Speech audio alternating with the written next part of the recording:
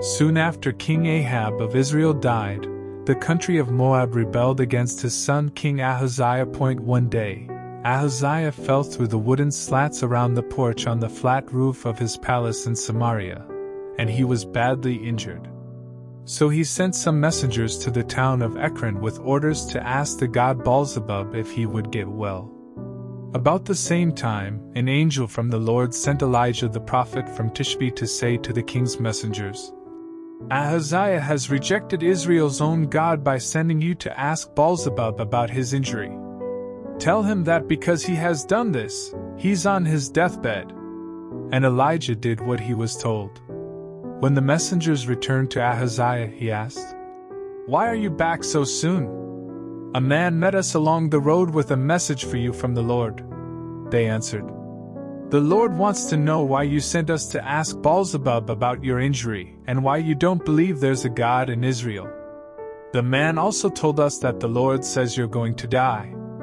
"What did the man look like?" Ahaziah asked.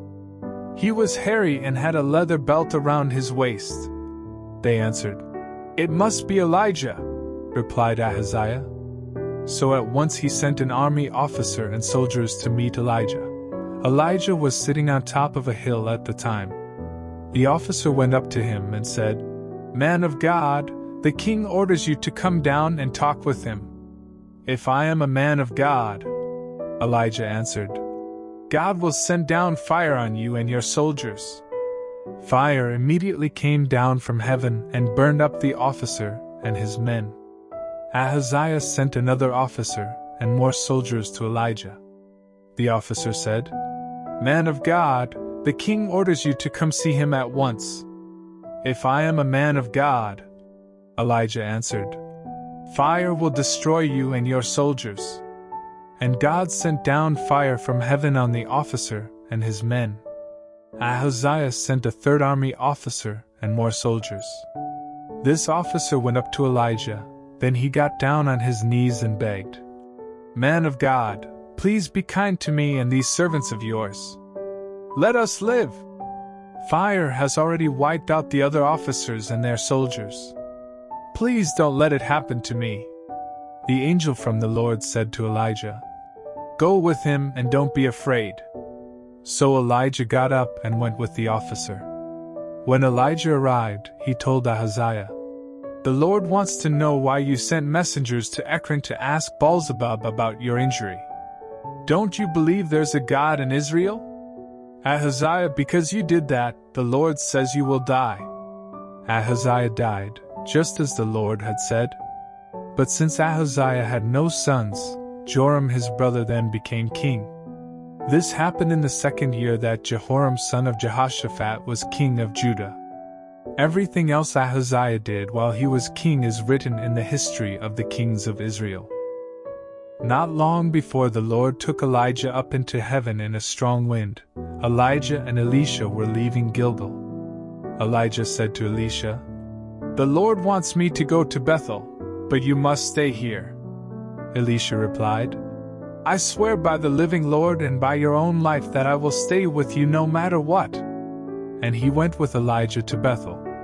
A group of prophets who lived there asked Elisha, "Do you know that today the Lord is going to take away your master?" "Yes, I do," Elisha answered. "But don't remind me of it." Elijah then said, "Elisha, now the Lord wants me to go to Jericho, but you must stay here." Elisha replied, "I swear by the living Lord and by your own life, that I will stay with you no matter what." And he went with Elijah to Jericho. A group of prophets who lived there asked Elisha, "Do you know that today the Lord is going to take away your master?" "Yes, I do," Elisha answered. "But don't remind me of it." Elijah then said to Elisha, "Now the Lord wants me to go to the Jordan River, but you must stay here." Elisha replied, "I swear by the living Lord and by your own life that I will never leave you." So the two of them walked on together. 50 prophets followed Elijah and Elisha from Jericho, then stood at a distance and watched as the two men walked toward the river. When they got there, Elijah took off his coat, then he rolled it up and struck the water with it. At once a path opened up through the river, and the two of them walked across on dry ground. After they had reached the other side, Elijah said, "Elisha, the Lord will soon take me away. What can I do for you before that happens?" Elisha answered, "Please give me twice as much of your power as you give the other prophets, so I can be the one who takes your place as their leader." "It won't be easy," Elijah answered. "It can happen only if you see me as I am being taken away." Elijah and Elisha were walking along and talking, when suddenly there appeared between them a flaming chariot pulled by fiery horses. At once, a strong wind took Elijah up into heaven. Elisha saw this and shouted, "Israel's cavalry and chariots have taken my master away!" After Elijah had gone, Elisha tore his clothes in sorrow. Elijah's coat had fallen off, so Elisha picked it up and walked back to the Jordan River. He struck the water with the coat and wondered, "Will the Lord perform miracles for me as he did for Elijah?" As soon as Elisha did this, a dry path opened up through the water, and he walked across. When the prophets from Jericho saw what happened, they said to each other, "Elisha now has Elijah's power." They walked over to him, bowed down, and said, "There are strong men here with us. Please let them go look for your master. Maybe the Spirit of the Lord carried him off to some mountain or valley." "No," Elisha replied. "They won't find him." They kept begging until he was embarrassed to say no. He finally agreed, and the prophets sent the men out. They looked 3 days for Elijah but never found him. They returned to Jericho, and Elisha said, "I told you that you wouldn't find him." One day the people of Jericho said, "Elisha, you can see that our city is in a good spot. But the water from our spring is so bad that it even keeps our crops from growing." He replied, "Put some salt in a new bowl and bring it to me." They brought him the bowl of salt, and he carried it to the spring. He threw the salt into the water and said, "The Lord has made this water pure again. From now on you'll be able to grow crops, and no one will starve." The water has been fine ever since, just as Elisha said. Elisha left and headed toward Bethel. Along the way some boys started making fun of him by shouting, "Go away, Baldy! Get out of here!" Elisha turned around and stared at the boys. Then he cursed them in the name of the Lord. At once 2 bears ran out of the woods and ripped to pieces of the boys. Elisha went up to Mount Carmel, then returned to Samaria. Joram son of Ahab became king of Israel in Jehoshaphat's 18th year as king of Judah. Joram ruled 12 years from Samaria and disobeyed the Lord by doing wrong.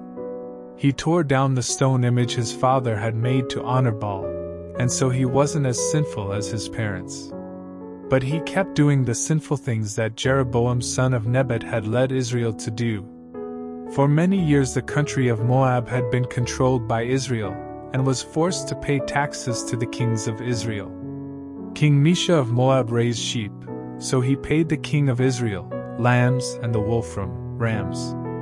But soon after the death of Ahab, Mesha rebelled against Israel.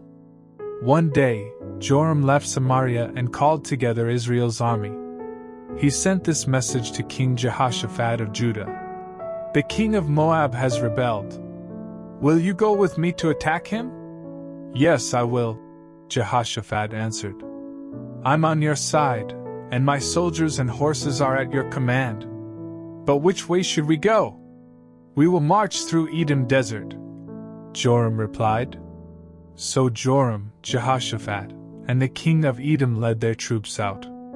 But 7 days later, there was no drinking water left for them or their animals. Joram cried out, "This is terrible! The Lord must have led us out here to be captured by Moab's army." Jehoshaphat said, "Which of the Lord's prophets is with us? We can find out from him what the Lord wants us to do." One of Joram's officers answered, "Elisha son of Shaphat is here. He was one of Elijah's closest followers." Jehoshaphat replied, "He can give us the Lord's message." The three kings went over to Elisha, and he asked Joram, "Why did you come to me? Go talk to the prophets of the foreign gods your parents worshipped." "No," Joram answered. "It was the Lord who led us out here, so that Moab's army could capture us." Elisha said to him, "I serve the Lord all-powerful, and as surely as he lives, I swear I wouldn't even look at you if I didn't respect King Jehoshaphat." Then Elisha said, "Send for someone who can play the harp." The harpist began playing, and the Lord gave Elisha this message for Joram. "The Lord says that this dry riverbed will be filled with water. You won't feel any wind or see any rain, but there will be plenty of water for you and your animals." That simple thing isn't all the Lord is going to do. He will also help you defeat Moab's army. You will capture all their walled cities and important towns. You will chop down every good tree and stop up every spring of water, then ruin their fertile fields by covering them with rocks. The next morning, while the sacrifice was being offered, water suddenly started flowing from the direction of Edom, and it flooded the land. Meanwhile, the people of Moab had heard that the three kings were coming to attack them. They had called together all of their fighting men, from the youngest to the oldest, and these troops were now standing at their border, ready for battle. When they got up that morning, the sun was shining across the water, making it look red. The Moabite troops took one look and shouted, "Look at that blood! The armies of those kings must have fought and killed each other. Come on, let's go take what's left in their camp." But when they arrived at Israel's camp, the Israelite soldiers came out and attacked them, until they turned and ran away. Israel's army chased them all the way back to Moab, and even there they kept up the attack. The Israelites destroyed the Moabite towns. They chopped down the good trees and stopped up the springs of water, then covered the fertile fields with rocks. Finally, the only city left standing was Kir-Hareseth, but soldiers armed with slings surrounded and attacked it. King Mesha of Moab saw that he was about to be defeated. So he took along soldiers with swords and tried to break through the front line where the Edomite troops were positioned. But he failed. He then grabbed his oldest son, who was to be the next king, and sacrificed him as an offering on the city wall. The Israelite troops were so horrified that they left the city and went back home. One day the widow of one of the Lord's prophets said to Elisha, "You know that before my husband died, he was a follower of yours and a worshipper of the Lord. But he owed a man some money, and now that man is on his way to take my 2 sons as his slaves. Maybe there's something I can do to help." Elisha said, "What do you have in your house?" "Sir, I have nothing but a small bottle of olive oil." Elisha told her, "Ask your neighbors for their empty jars. And after you've borrowed as many as you can, go home and shut the door behind you and your sons. Then begin filling the jars with oil and set each one aside as you fill it." The woman left. Later, when she and her sons were back inside their house, the 2 sons brought her the jars, and she began filling them. At last, she said to one of her sons, "Bring me another jar." "We don't have any more," he answered, and the oil stopped flowing from the small bottle. After she told Elisha what had happened, he said, "Sell the oil and use part of the money to pay what you owe the man. You and your sons can live on what is left." Once, while Elisha was in the town of Shunem, he met a rich woman who invited him to her home for dinner. After that, whenever he was in Shunem, he would have a meal there with her and her husband. Sometime later the woman said to her husband, "I'm sure the man who comes here so often is a prophet of God. Why don't we build him a small room on the flat roof of our house? We can put a bed, a table and chair, and an oil lamp in it. Then whenever he comes, he can stay with us." The next time Elisha was in Shunem, he stopped at their house and went up to his room to rest. He said to his servant Gehazi, "This woman has been very helpful. Have her come up here to the roof for a moment." She came, and Elisha told Gehazi to say to her, "You've gone to a lot of trouble for us, and we want to help you. Is there something we can request the king or army commander to do? The woman answered, With my relatives nearby, I have everything I need. Then what can we do for her? Elisha asked Gehazi. Gehazi replied, I do know that her husband is old, and that she doesn't have a son. Ask her to come here again. Elisha told his servant. He called for her, and she came and stood in the doorway of Elisha's room. Elisha said to her, Next year at this time, you'll be holding your own baby son in your arms. You're a man of God. The woman replied, Please don't lie to me. But a few months later, the woman got pregnant. She gave birth to a son, just as Elisha had promised. One day while the boy was still young, he was out in the fields with his father, where the workers were harvesting the crops. Suddenly he shouted, My head hurts. It hurts a lot. Carry him back to his mother, the father said to his servant. The servant picked up the boy and carried him to his mother. The boy lay on her lap all morning, and by noon he was dead. She carried him upstairs to Elisha's room and laid him across the bed. Then she walked out and shut the door behind her. The woman called to her husband, I need to see the prophet. Let me use one of the donkeys. Send a servant along with me, and let me leave now, so I can get back quickly. Why do you need to see him today? Her husband asked. It's not the Sabbath or time for the new moon festival. That's all right, she answered. She saddled the donkey and said to her servant, Let's go. And don't slow down unless I tell you to. She left at once for Mount Carmel to talk with Elisha. When Elisha saw her coming, he said, Gehazi, look! It's the woman from Shunem. Run and meet her, and ask her if everything is all right with her and her family. Everything is fine, she answered Gehazi. But as soon as she got to the top of the mountain, she went over and grabbed Elisha by the feet. Gehazi started toward her to push her away, when Elisha said, Leave her alone. Don't you see how sad she is? But the Lord hasn't told me why. The woman said, Sir, I begged you not to get my hopes up, and I didn't even ask you for a son. Gehazi, get ready and go to her house, Elisha said. Take along my walking stick, and when you get there, lay it on the boy's face. Don't stop to talk to anyone, even if they try to talk to you. But the boy's mother said to Elisha, I swear by the living Lord and by your own life that I won't leave without you. So Elisha got up and went with them. Gehazi ran on ahead and laid Elisha's walking stick on the boy's face, but the boy didn't move or make a sound. Gehazi ran back to Elisha and said, The boy didn't wake up. Elisha arrived at the woman's house and went straight to his room, where he saw the boy's body on his bed. He walked in, shut the door, and prayed to the Lord. Then he got on the bed and stretched out over the dead body, with his mouth on the boy's mouth, his eyes on his eyes, and his hand on his hands. As he lay there, the boy's body became warm. Elisha got up and walked back and forth in the room. Then he went back and leaned over the boy's body. The boy sneezed 7 times and opened his eyes. Elisha called out to Gehazi, Ask the boy's mother to come here. Gehazi did, and when she was at the door, Elisha said, You can take your son. She came in and bowed down at Elisha's feet. Then she picked up her son and left.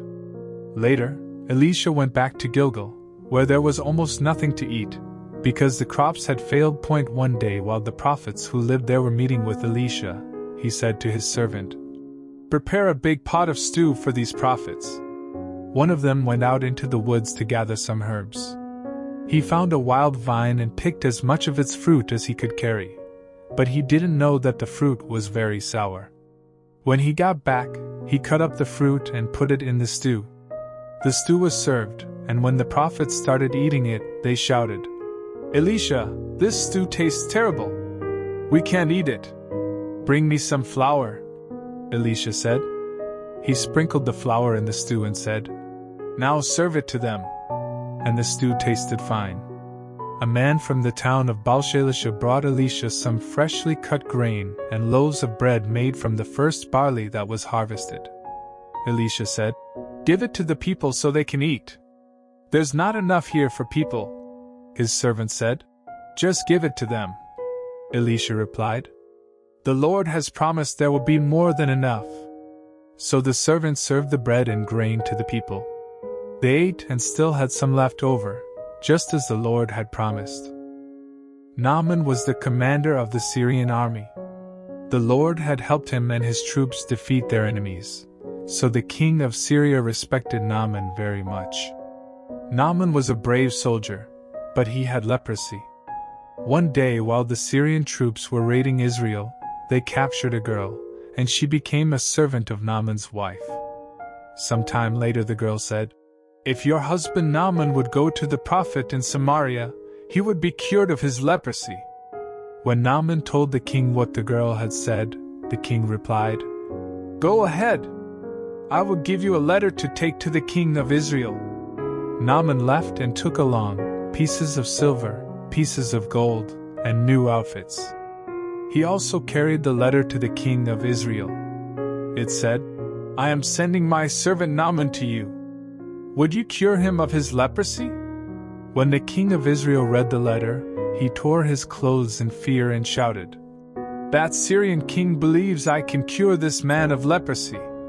Does he think I'm God with power over life and death?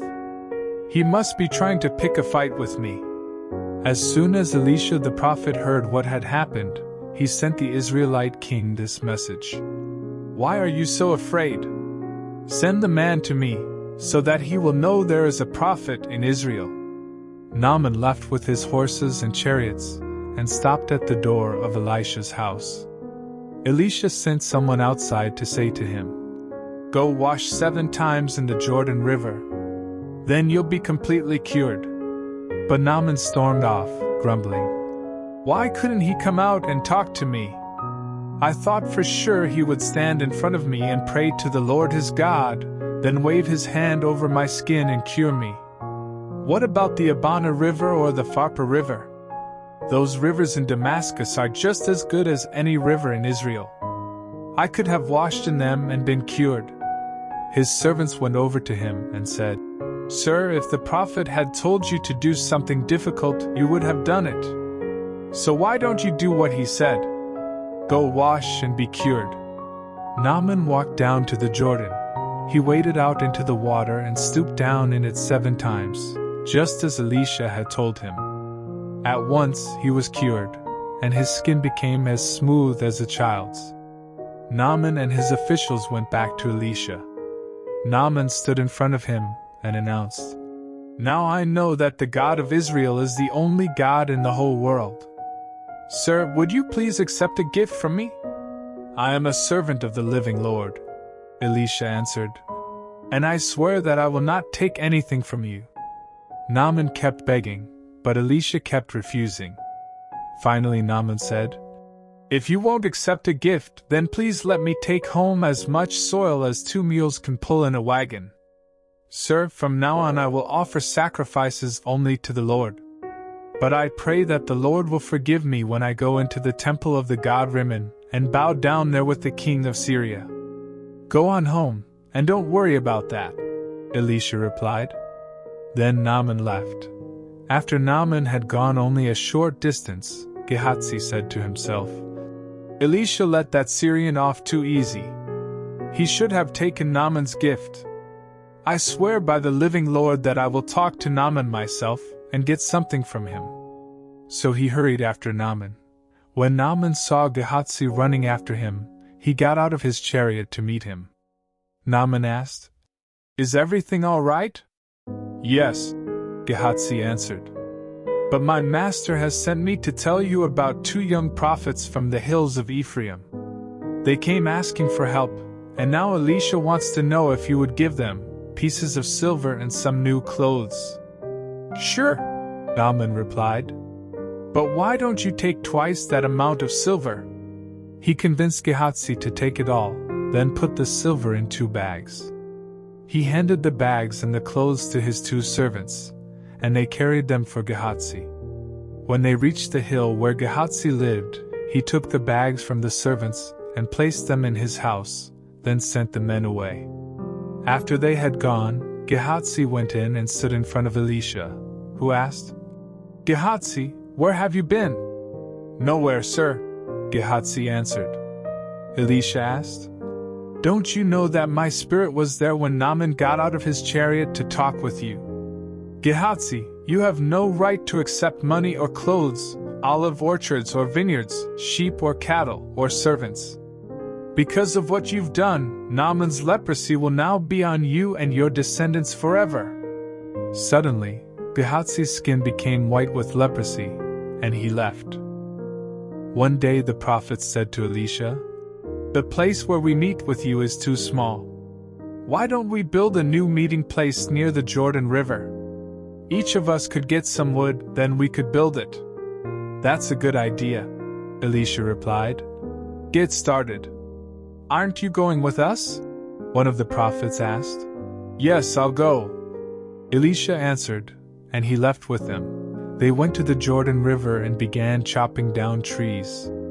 While one of the prophets was working, his axe head fell off and dropped into the water. "Oh!" he shouted. "Sir, I borrowed this axe." "Where did it fall in?" Elisha asked.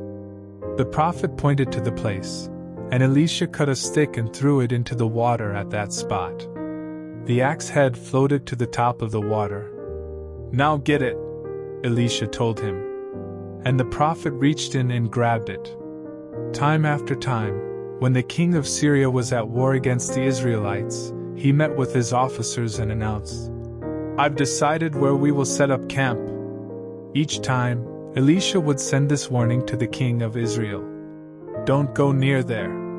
That's where the Syrian troops have set up camp." So the king would warn the Israelite troops in that place to be on guard. The king of Syria was furious when he found out what was happening. He called in his officers and asked, "Which one of you has been telling the king of Israel our plans?" "None of us, your majesty," one of them answered. "It's an Israelite named Elisha. He's a prophet, so he can tell his king everything, even what you say in your own room." "Find out where he is," the king ordered. "I'll send soldiers to bring him here." They learned that Elisha was in the town of Dothan and reported it to the king. He ordered his best troops to go there with horses and chariots. They marched out during the night and surrounded the town. When Elisha's servant got up the next morning, he saw that Syrian troops had the town surrounded. "Sir, what are we going to do?" he asked. "Don't be afraid," Elisha answered. "There are more troops on our side than on theirs." Then he prayed, "Lord, please help him to see." And the Lord let the servant see that the hill was covered with fiery horses and flaming chariots all around Elisha. As the Syrian army came closer, Elisha prayed, "Lord, make those soldiers blind." And the Lord blinded them with a bright light. Elisha told the enemy troops, "You've taken the wrong road and are in the wrong town. Follow me. I'll lead you to the man you're looking for." Elisha led them straight to the capital city of Samaria. When all the soldiers were inside the city, Elisha prayed, "Lord, now let them see again." The Lord let them see that they were standing in the middle of Samaria. The king of Israel saw them and asked Elisha, "Should I kill them, sir?" "No," Elisha answered. "You didn't capture these troops in battle, so you have no right to kill them. Instead, give them something to eat and drink and let them return to their leader." The king ordered a huge meal to be prepared for Syria's army, and when they finished eating, he let them go. For a while, the Syrian troops stopped invading Israel's territory. Sometime later, King Ben-Hadad of Syria called his entire army together. Then they marched to Samaria and attacked. They kept up the attack until there was nothing to eat in the city. In fact, a donkey's head cost pieces of silver, and a small bowl of pigeon droppings cost pieces of silver. One day, as the king of Israel was walking along the top of the city wall, a woman shouted to him, "Please, your majesty, help me." "Let the Lord help you," the king said. "Do you think I have grain or wine to give you?" Then he asked, "What's the matter anyway?" The woman answered, "Another woman and I were so hungry that we agreed to eat our sons. She said if we ate my son one day, we could eat hers the next day. So yesterday we cooked my son and ate him. But today when I went to her house to eat her son, she had hidden him." The king tore off his clothes in sorrow, and since he was on top of the city wall, the people saw that he was wearing sackcloth underneath. He said, "I pray that God will punish me terribly, if Elisha's head is still on his shoulders by this time tomorrow." Then he sent a messenger to Elisha. Elisha was home at the time, and the important leaders of Israel were meeting with him. Even before the king's messenger arrived, Elisha told the leaders, "That murderer is sending someone to cut off my head. When you see him coming, shut the door and don't let him in. I'm sure the king himself will be right behind him." Before Elisha finished talking, the messenger came up and said, "The Lord has made all these terrible things happen to us. Why should I think he will help us now?" Elisha answered, "I have a message for you. The Lord promises that tomorrow here in Samaria, you will be able to buy a large sack of flour or 2 large sacks of barley for almost nothing." The chief officer there with the king replied, "I don't believe it. Even if the Lord sent a rainstorm, it couldn't produce that much grain by tomorrow. You will see it happen, but you won't eat any of the food." Elisha warned him. About the same time, 4 men with leprosy were just outside the gate of Samaria. They said to each other, "Why should we sit here waiting to die? There's nothing to eat in the city, so we would starve if we went inside. But if we stay out here, we will die for sure. Let's sneak over to the Syrian army camp and surrender. They might kill us, but they might not." That evening the 4 men got up and left for the Syrian camp. As they walked toward the camp, the Lord caused the Syrian troops to hear what sounded like the roar of a huge cavalry. The soldiers said to each other, "Listen! The king of Israel must have hired Hittite and Egyptian troops to attack us.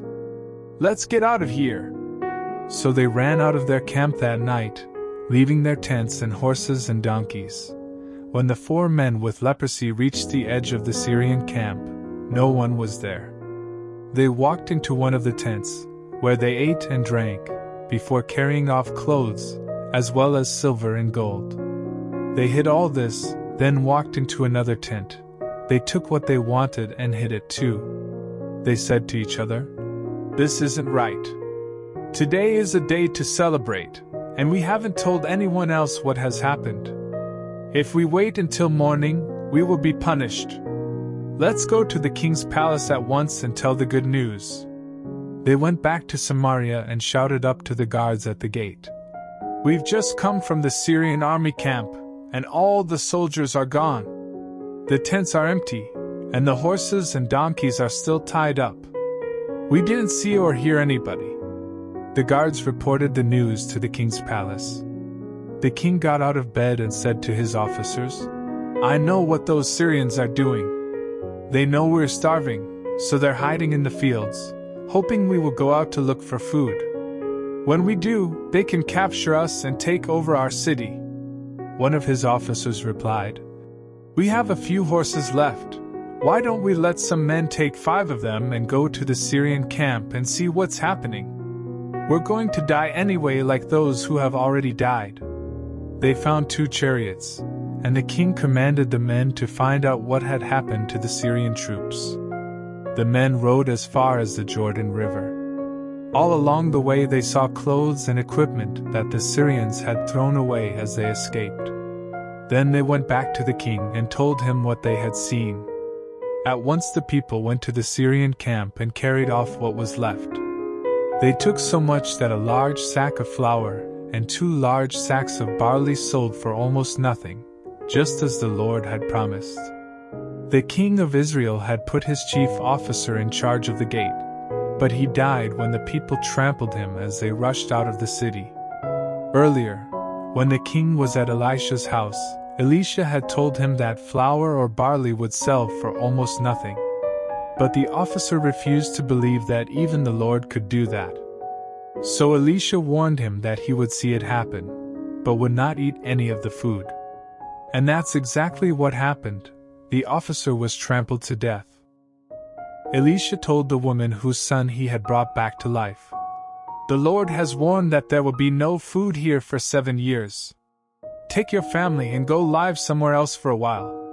The woman did exactly what Elisha had said and went to live in Philistine territory. She and her family lived there 7 years. Then she returned to Israel and immediately begged the king to give back her house and property. Meanwhile, the king was asking Gehazi, the servant of Elisha, about the amazing things Elisha had been doing. While Gehazi was telling him that Elisha had brought a dead boy back to life, the woman and her son arrived. "Here's the boy, your majesty," Gehazi said. "And this is his mother." The king asked the woman to tell her story, and she told him everything that had happened. He then said to one of his officials, "I want you to make sure that this woman gets back everything that belonged to her, including the money her crops have made since the day she left Israel." Some time later, Elisha went to the capital city of Damascus to visit King Ben-Hadad of Syria, who was sick. And when Ben-Hadad was told he was there, he said to Hazael, "Go meet with Elisha the man of God and get him to ask the Lord if I will get well. And take along a gift for him." Hazael left with 40 camel loads of the best things made in Damascus as a gift for Elisha.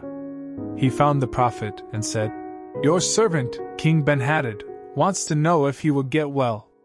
"Tell him he will," Elisha said to Hazael. "But the Lord has already told me that Ben-Hadad will definitely die." Elisha stared at him until Hazael was embarrassed. Then Elisha began crying.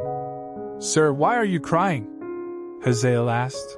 Elisha answered, "Because I know the terrible things you will do to the people of Israel.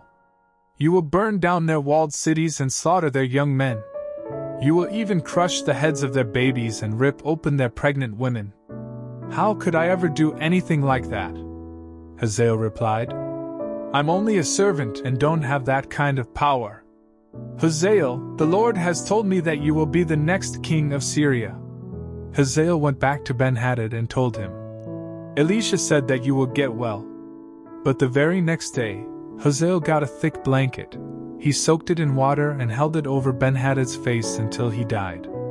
Hazael then became king. Jehoram son of Jehoshaphat became king of Judah in Joram's 5th year as king of Israel, while Jehoshaphat was still king of Judah. Jehoram was years old when he became king, and he ruled years from Jerusalem. Jehoram disobeyed the Lord by doing wrong. He married Ahab's daughter and was as sinful as Ahab's family and the kings of Israel. But the Lord refused to destroy Judah, because he had promised his servant David that someone from his family would always rule in Judah. While Jehoram was king, the people of Edom rebelled and chose their own king. So Jehoram and his cavalry marched to Zer, where the Edomite army surrounded him and his commanders. During the night he attacked the Edomites, but he was defeated, and his troops escaped to their homes. Judah was never able to regain control of Edom. Even the town of Libnah rebelled at that time. Everything else Jehoram did while he was king is written in the history of the kings of Judah.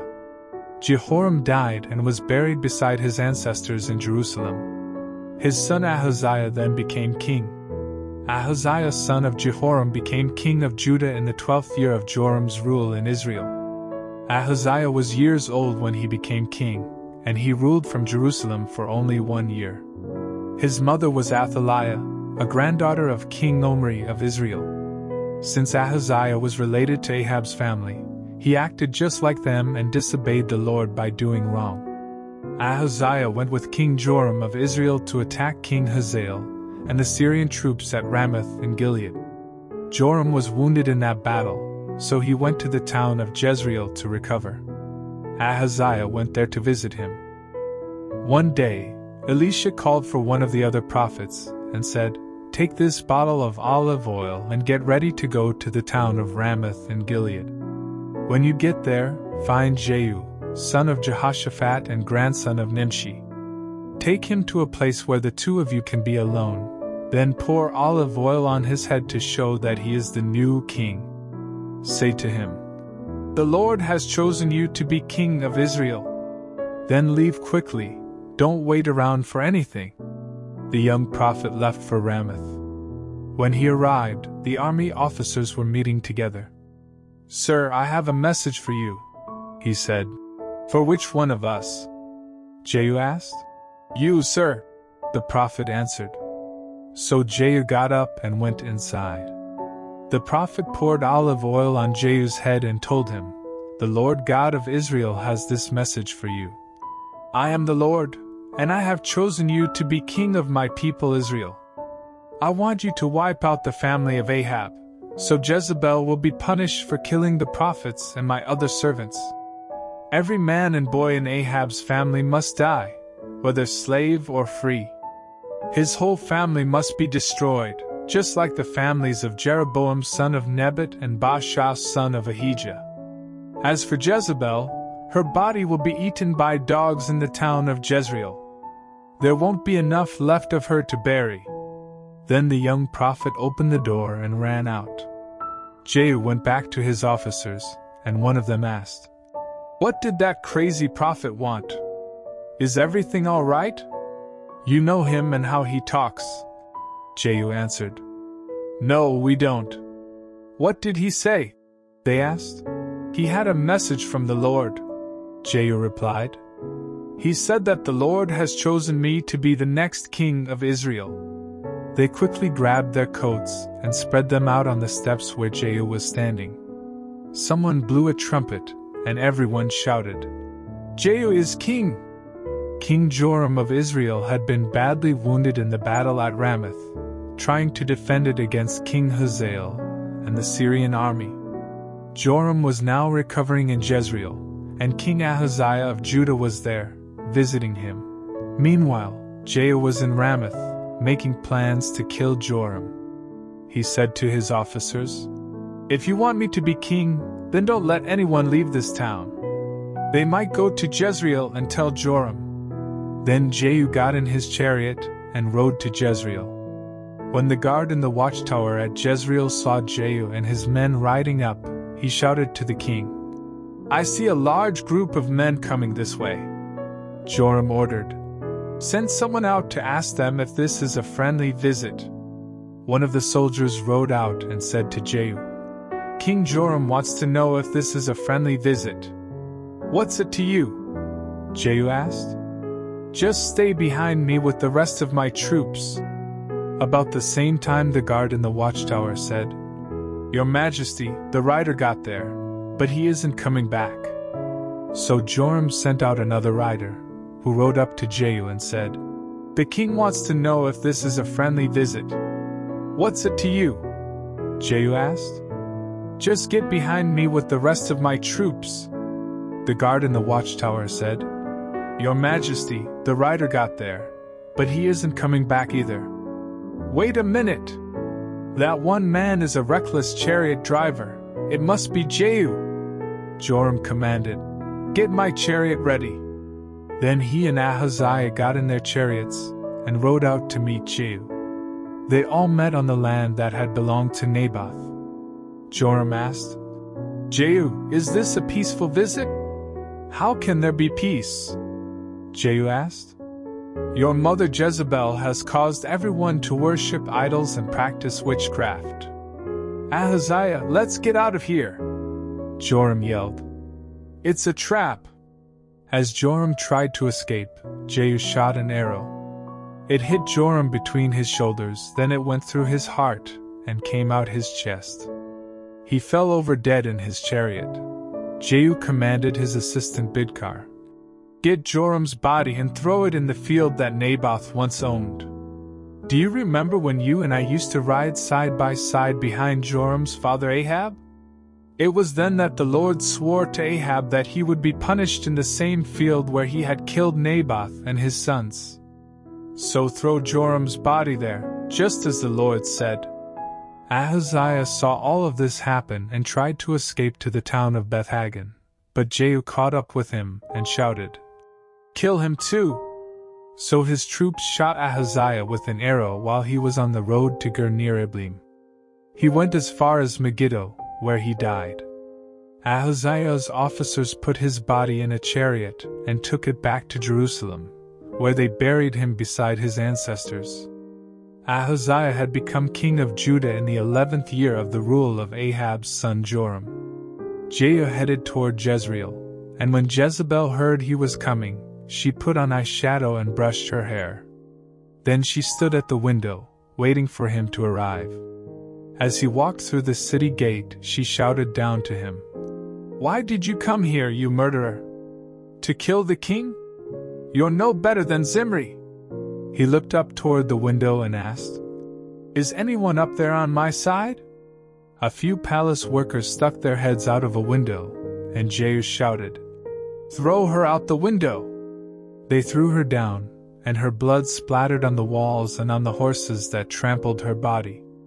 Jehu left to get something to eat and drink. Then he told some workers, "Even though she was evil, she was a king's daughter, so make sure she has a proper burial." But when they went out to bury her body, they found only her skull, her hands, and her feet. They reported this to Jehu, and he said, "The Lord told Elijah the prophet that Jezebel's body would be eaten by dogs right here in Jezreel. And he warned that her bones would be spread all over the ground like manure, so that no one could tell who it was." Ahab still had descendants living in Samaria. So Jehu wrote a letter to each of the important leaders and officials of the town, and to those who supported Ahab.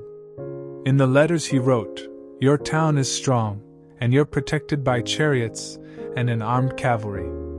And I know that King Ahab's descendants live there with you. So as soon as you read this letter, choose the best person for the job and make him the next king. Then be prepared to defend Ahab's family."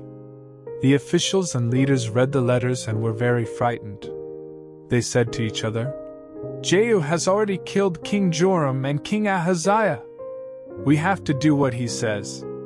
The prime minister, the mayor of the city, as well as the other leaders and Ahab's supporters, sent this answer to Jehu: "We are your servants, your majesty, and we will do whatever you tell us. But it's not our place to choose someone to be king.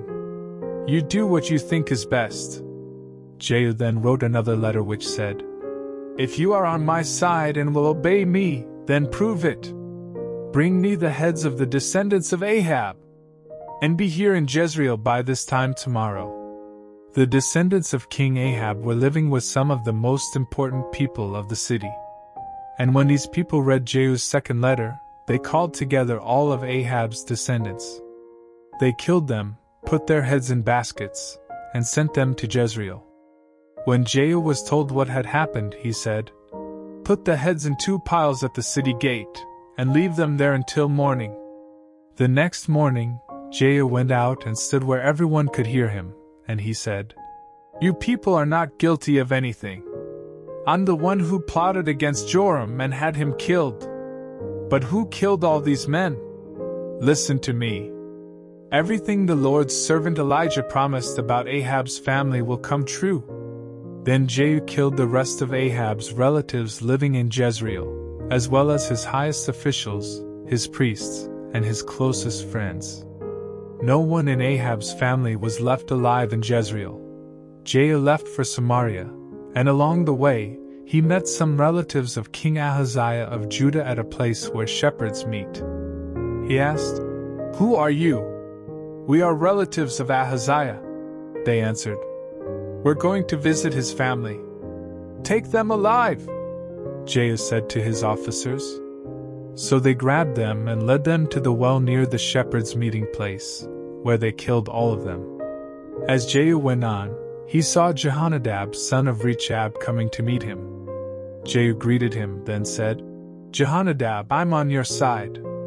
"Are you on mine?" "Yes, I am." "Then give me your hand," Jehu answered.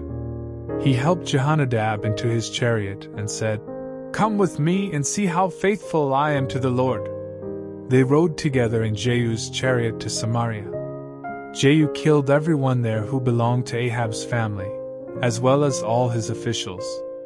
Everyone in his family was now dead, just as the Lord had promised Elijah. Jehu called together the people in Samaria and said, "King Ahab sometimes worshipped Baal, but I will be completely faithful to Baal. I'm going to offer a huge sacrifice to him. So invite his prophets and priests, and be sure everyone who worships him is there. Anyone who doesn't come will be killed." But this was a trick. Jehu was really planning to kill the worshippers of Baal. He said, "Announce a day of worship for Baal." After the day had been announced, Jehu sent an invitation to everyone in Israel. All the worshippers of Baal came, and the temple was filled from one end to the other. Jehu told the official in charge of the sacred robes to make sure that everyone had a robe to wear. Jehu and Jehonadab went into the temple, and Jehu said to the crowd, "Look around and make sure that only the worshippers of Baal are here. No one who worships the Lord is allowed in." Then they began to offer sacrifices to Baal. Earlier, Jehu had ordered soldiers to wait outside the temple. He had warned them, "I will get all these worshippers here, and if any of you let even one of them escape, you will be killed instead." As soon as Jehu finished offering the sacrifice, he told the guards and soldiers, "Come in and kill them. Don't let anyone escape." They slaughtered everyone in the crowd and threw the bodies outside. Then they went back into the temple and carried out the image of Baal. They burned it and broke it into pieces. Then they completely destroyed Baal's temple. And since that time, it's been nothing but a public toilet. That's how Jehu stopped the worship of Baal in Israel. But he did not stop the worship of the gold statues of calves at Dan and Bethel that Jeroboam had made for the people to worship. Later the Lord said, "Jehu, you have done right by destroying Ahab's entire family, just as I had planned. So I will make sure that the next 4 kings of Israel will come from your own family." But Jehu did not completely obey the commands of the Lord God of Israel.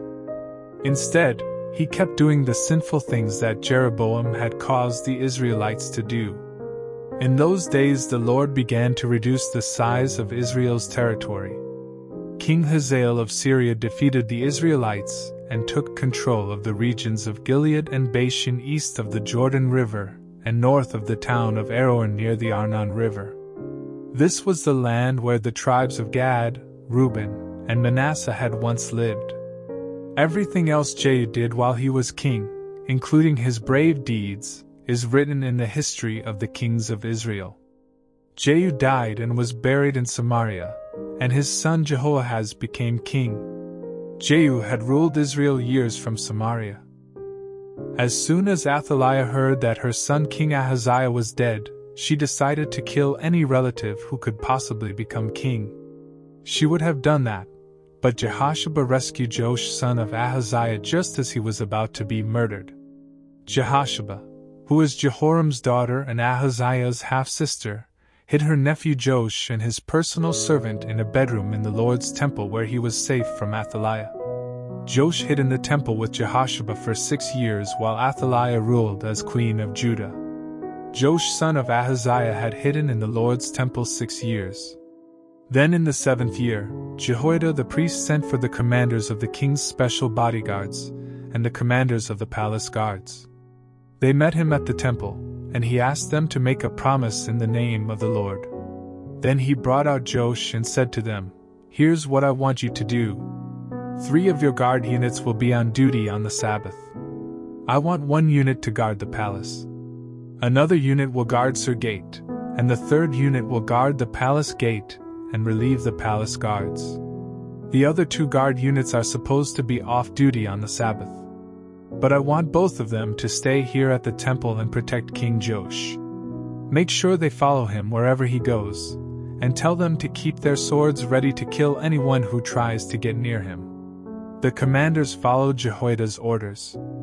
Each one called together his guards, those coming on duty and those going off duty. Jehoiada brought out the swords and shields that had belonged to King David and gave them to the commanders. Then they gave the weapons to their guards, who took their positions around the temple and the altar to protect Joash on every side. Jehoiada brought Joash outside, where he placed the crown on his head and gave him a copy of instructions for ruling the nation. Olive oil was poured on his head to show that he was now king, while the crowd clapped and shouted, "Long live the king!" Queen Athaliah heard the crowd and went to the temple.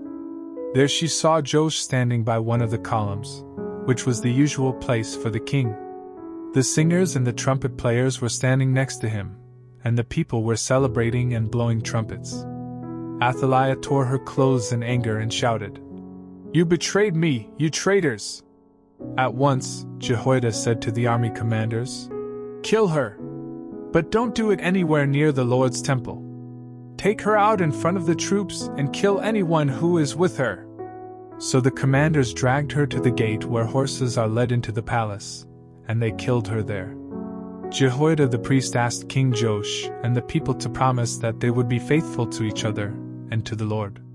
Then the crowd went to the temple built to honor Baal and tore it down. They smashed the altars and idols and killed Mattan the priest of Baal right in front of the altars. After Jehoiada had placed guards around the Lord's temple, he called together all the commanders, the king's special bodyguards, the palace guards, and the people. They led Joash from the temple, through the guards' gate, and into the palace. He took his place on the throne and became king of Judah. Everyone celebrated because Athaliah had been killed and Jerusalem was peaceful again. Joash was only 7 years old when this happened. Joash became king of Judah in Jehu's 7th year as king of Israel, and he ruled years from Jerusalem. His mother Zibiah was from the town of Beersheba. Jehoiada the priest taught Joash what was right, and so for the rest of his life Joash obeyed the Lord. But even Joash did not destroy the local shrines, and they were still used as places for offering sacrifices. One day, Joash said to the priests, "Collect all the money that has been given to the Lord's temple, whether from taxes or gifts, and use it to repair the temple whenever you see the need." But the priests never started repairing the temple. So in the 23rd year of his rule, Joash called for Jehoiada and the other priests and said, "Why aren't you using the money to repair the temple? Don't take any more money for yourselves. It is only to be used to pay for the repairs." The priests agreed that they would not collect any more money or be in charge of the temple repairs. Jehoiada found a wooden box.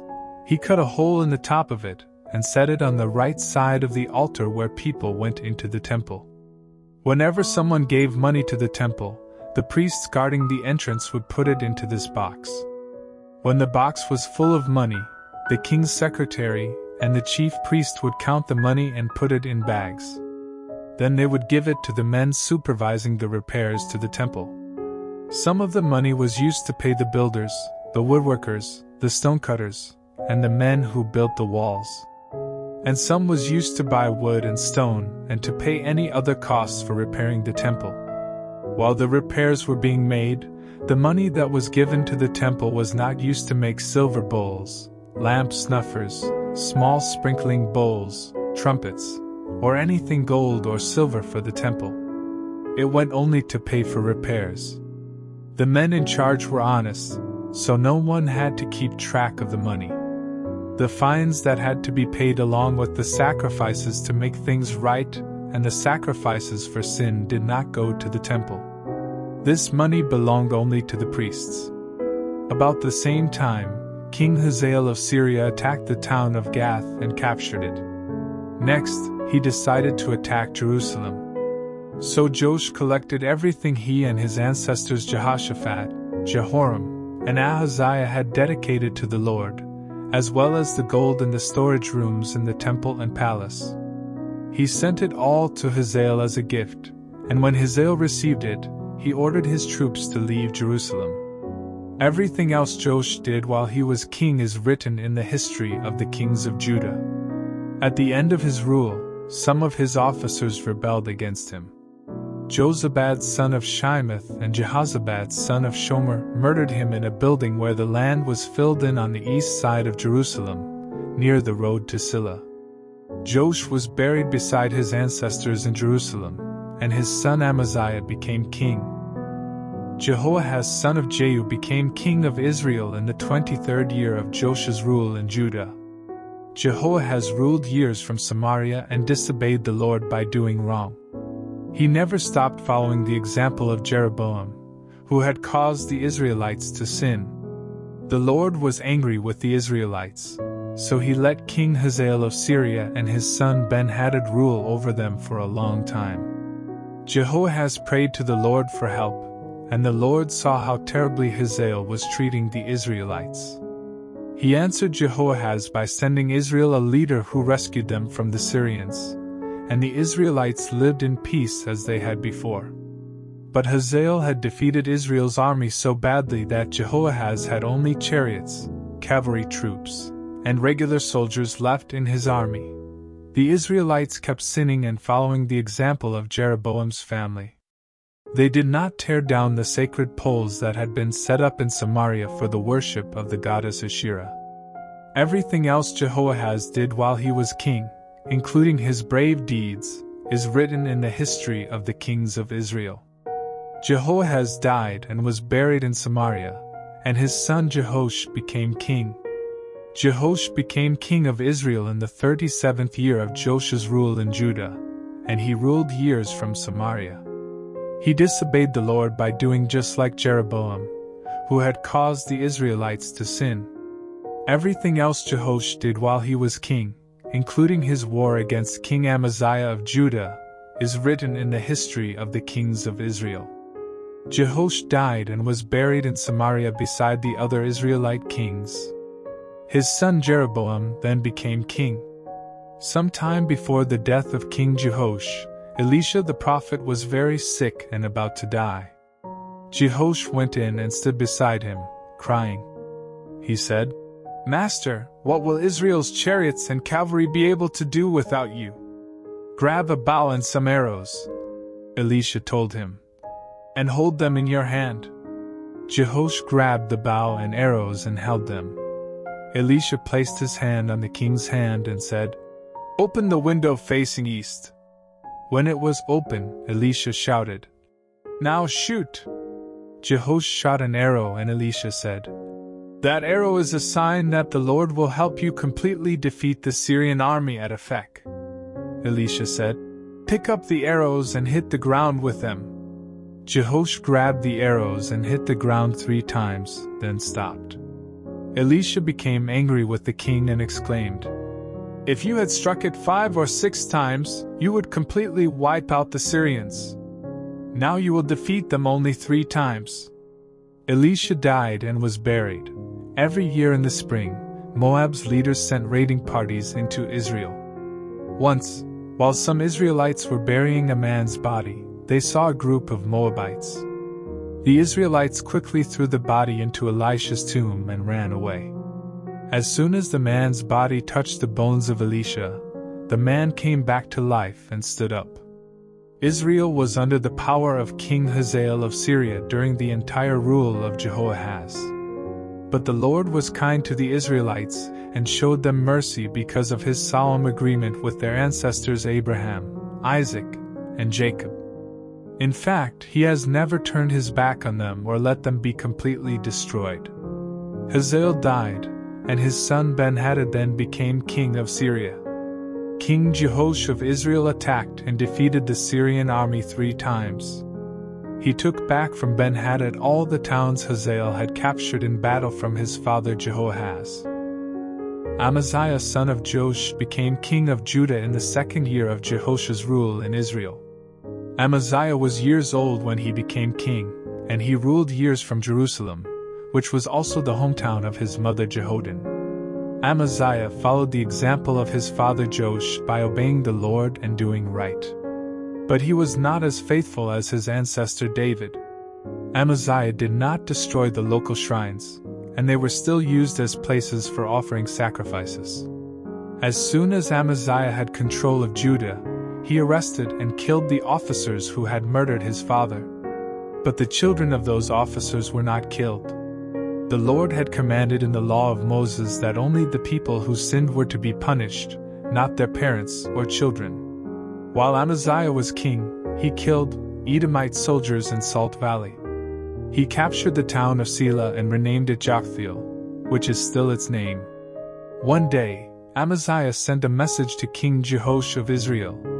"Come out and face me in battle." Jehoash sent back this reply. Once upon a time, a small thorn bush in Lebanon announced that his son was going to marry the daughter of a large cedar tree. But a wild animal came along and trampled the small bush. "Amaziah, you think you're so powerful because you defeated Edom. Go ahead and celebrate, but stay at home. If you cause any trouble, both you and your kingdom of Judah will be destroyed." But Amaziah refused to listen. So Jehoash and his troops marched to the town of Beth-Shemesh in Judah to attack Amaziah and his troops. During the battle, Judah's army was crushed. Every soldier from Judah ran back home, and Jehoash captured Amaziah. Jehoash then marched to Jerusalem and broke down the city wall from Ephraim Gate to Corner Gate, a section nearly meters long.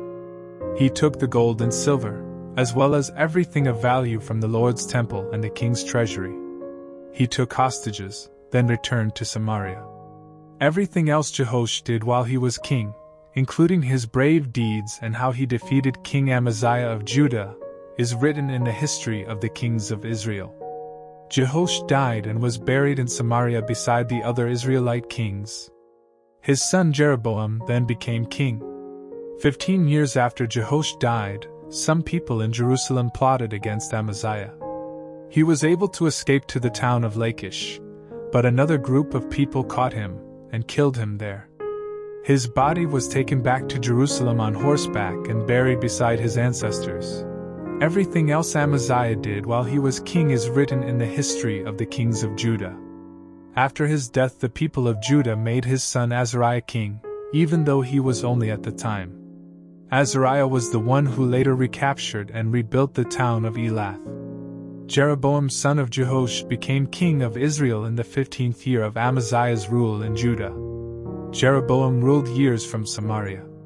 He disobeyed the Lord by following the evil example of Jeroboam son of Nebat, who had caused the Israelites to sin.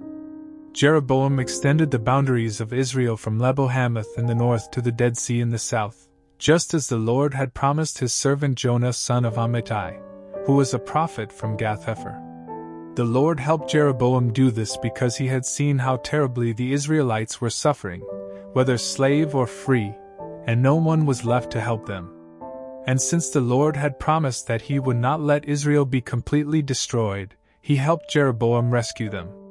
Everything else Jeroboam did while he was king, including his brave deeds and how he recaptured the towns of Damascus and Hamath, is written in the history of the kings of Israel.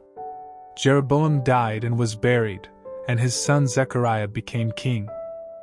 Azariah son of Amaziah became king of Judah in Jeroboam's 27th year as king of Israel. He was only years old when he became king, and he ruled years from Jerusalem, which was also the hometown of his mother Jechaliah. Azariah obeyed the Lord by doing right, as his father Amaziah had done. But Azariah did not destroy the local shrines, and they were still used as places for offering sacrifices. The Lord punished Azariah with leprosy for the rest of his life. He wasn't allowed to live in the royal palace, so his son Jotham lived there and ruled in his place.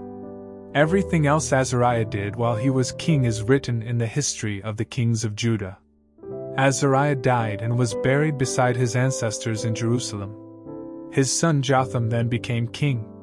Zechariah son of Jeroboam became king of Israel in the 38th year of Azariah's rule in Judah, but he ruled only 6 months from Samaria.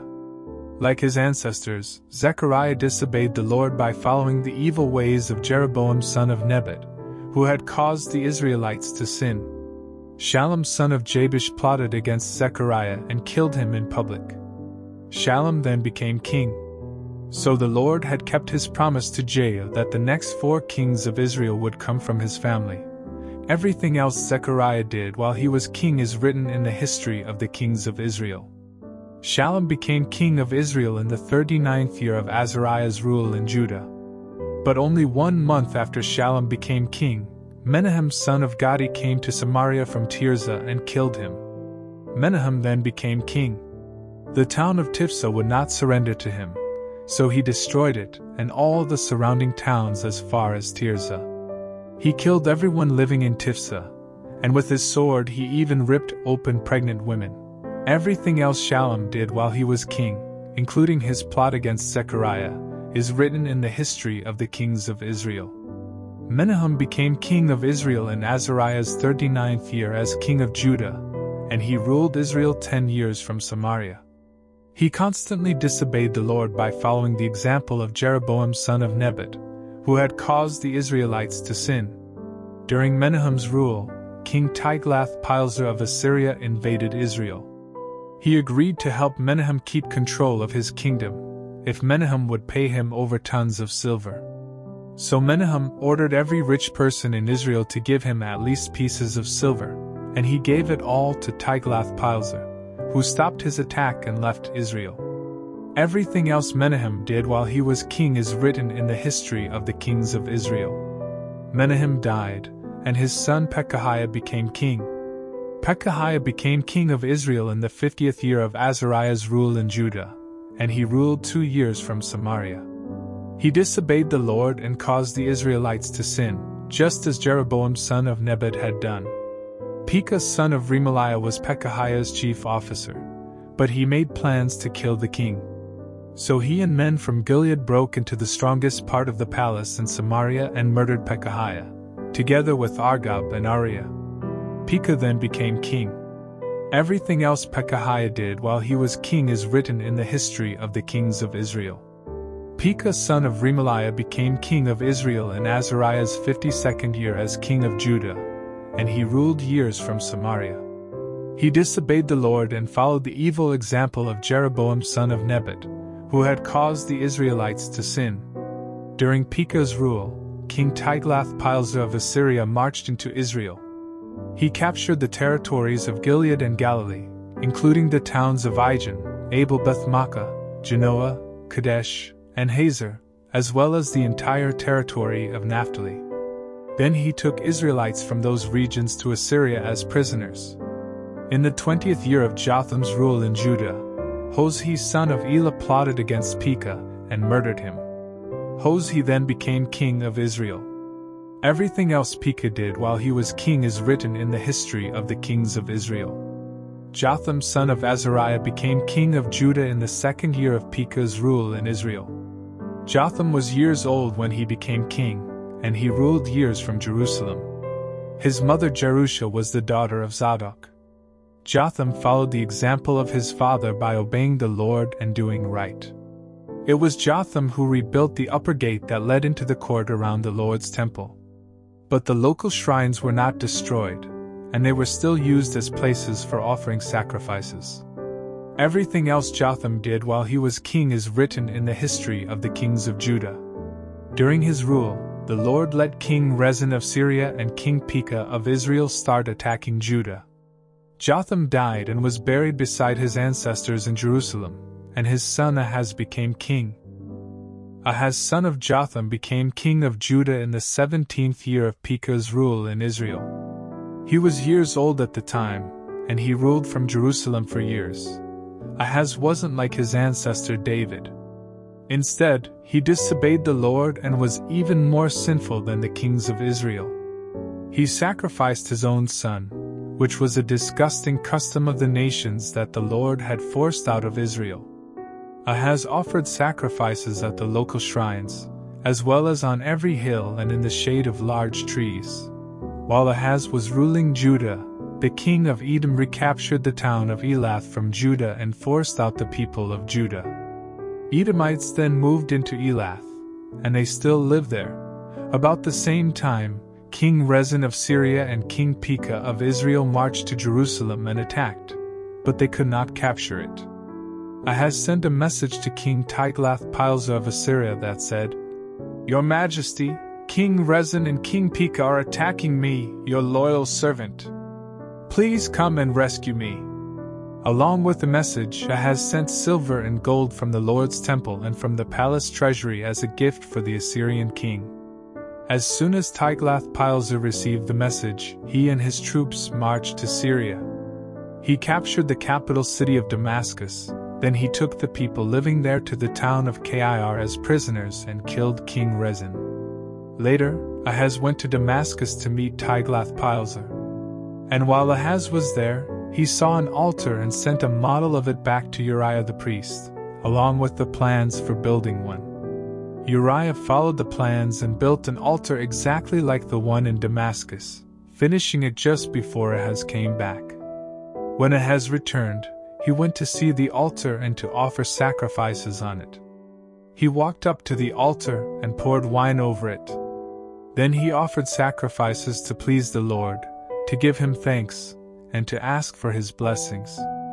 After that, he had the bronze altar moved aside, so his new altar would be right in front of the Lord's temple. He told Uriah the priest, "From now on, the morning and evening sacrifices as well as all gifts of grain and wine are to be offered on this altar. The sacrifices for the people and for the king must also be offered here. Sprinkle the blood from all the sacrifices on it, but leave the bronze altar for me to use for prayer and finding out what God wants me to do." Uriah did everything Ahaz told him. Ahaz also had the side panels and the small bowls taken off the movable stands in the Lord's temple. He had the large bronze bowl, called the sea, removed from the bronze bowls on which it rested and had it placed on a stand made of stone. He took down the special tent that was used for worship on the Sabbath, and closed up the private entrance that the kings of Judah used for going into the temple. He did all these things to please Tiglath-Pileser. Everything else Ahaz did while he was king is written in the history of the kings of Judah. Ahaz died and was buried beside his ancestors in Jerusalem, and his son Hezekiah became king. Hoshea son of Elah became king of Israel in the 12th year of Ahaz's rule in Judah, and he ruled 9 years from Samaria. Hoshea disobeyed the Lord and sinned, but not as much as the earlier Israelite kings had done. During Hoshea's rule, King Shalmaneser of Assyria invaded Israel. He took control of the country and made Hoshea pay taxes. But later, Hoshea refused to pay the taxes and asked King So of Egypt to help him rebel. When Shalmaneser found out, he arrested Hoshea and put him in prison. Shalmaneser invaded Israel and attacked the city of Samaria for 3 years, before capturing it in the 9th year of Hoshea's rule. The Assyrian king took the Israelites away to Assyria as prisoners. He forced some of them to live in the town of Hala, others to live near the Habor River in the territory of Gozan, and still others to live in towns where the Median people lived. All of this happened because the people of Israel had sinned against the Lord their God, who had rescued them from Egypt, where they had been slaves. They worshipped foreign gods, followed the customs of the nations that the Lord had forced out of Israel, and were just as sinful as the Israelite kings. Even worse, the Israelites tried to hide their sins from the Lord their God. They built their own local shrines everywhere in Israel, from small towns to large, walled cities. They also built stone images of foreign gods and set up sacred poles for the worship of Asherah on every hill and under every shady tree. They offered sacrifices at the shrines, just as the foreign nations had done before the Lord forced them out of Israel. They did sinful things that made the Lord very angry. Even though the Lord had commanded the Israelites not to worship idols, they did it anyway. So the Lord made sure that every prophet warned Israel and Judah with these words: "I, the Lord, command you to stop doing sinful things and start obeying my laws and teachings. I gave them to your ancestors, and I told my servants the prophets to repeat them to you." But the Israelites would not listen. They were as stubborn as their ancestors who had refused to worship the Lord their God. They ignored the Lord's warnings and commands, and they rejected the solemn agreement he had made with their ancestors. They worshipped worthless idols and became worthless themselves. The Lord had told the Israelites not to do the things that the foreign nations around them were doing, but Israel became just like them. The people of Israel disobeyed all the commands of the Lord their God. They made 2 gold statues of calves and set up a sacred pole for Asherah. They also worshipped the stars and the god Baal. They used magic and witchcraft, and even sacrificed their own children. The Israelites were determined to do whatever the Lord hated. The Lord became so furious with the people of Israel that he allowed them to be carried away as prisoners. Only the people living in Judah were left, but they also disobeyed the Lord's commands and acted like the Israelites. So the Lord turned his back on everyone in Israel and let them be punished and defeated until no one was left. Earlier, when the Lord took the northern tribes away from David's family, the people living in northern Israel chose Jeroboam son of Nebat as their king. Jeroboam caused the Israelites to sin and to stop worshipping the Lord. The people kept on sinning like Jeroboam, until the Lord got rid of them, just as he had warned his servants the prophets. That's why the people of Israel were taken away as prisoners to Assyria, and that's where they remained. The king of Assyria took people who were living in the cities of Babylon, Cutha, Ava, Hamath, and Sepharvaim, and forced them to move to Israel. They took over the towns where the Israelites had lived, including the capital city of Samaria. At first these people did not worship the Lord, so he sent lions to attack them, and the lions killed some of them. A messenger told the king of Assyria, "The people you moved to Israel don't know how to worship the God of that country." So he sent lions that have attacked and killed some of them. The king replied, "Get one of the Israelite priests we brought here and send him back to Israel. He can live there and teach them about the God of that country." One of the Israelite priests was chosen to go back to Israel. He lived in Bethel and taught the people how to worship the Lord. But in towns all over Israel, the different groups of people made statues of their own gods. Then they placed these idols in local Israelite shrines. The people from Babylonia made the god Sukkot-Benoth. Those from Cutha made the god Nergal. Those from Hamath made Ashima.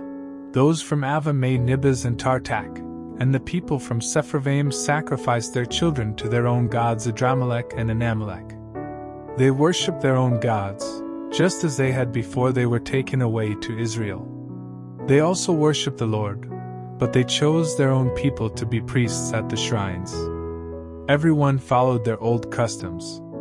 None of them worshipped only the Lord, and they refused to obey the laws and commands that the Lord had given to the descendants of Jacob, the man he named Israel. At the time when the Lord had made his solemn agreement with the people of Israel, he told them, "Do not worship any other gods. Do not bow down to them or offer them a sacrifice. Worship only me. I am the one who rescued you from Egypt with my mighty power. Bow down to me and offer sacrifices. Never worship any other god. Always obey my laws and teachings. And remember the solemn agreement between us. I will say it again. Do not worship any god except me. I am the Lord your God, and I will rescue you from all your enemies."